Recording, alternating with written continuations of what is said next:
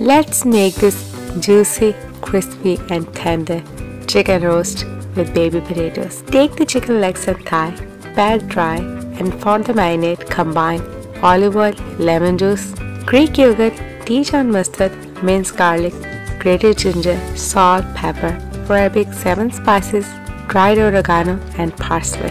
Pour over the chicken and coat them well. Leave to marinate for 3 to 4 hours. Take a large baking dish and spread the baby potatoes on bottom. Arrange the chicken pieces on top and roast in a preheated oven at 180 Celsius for an hour or until cooked through. Take out and garnish with some lemon slices and chopped parsley. And that's it. Time to dig in this juicy, tender chicken with a dip of your choice. Thanks for watching. Chase the flavor.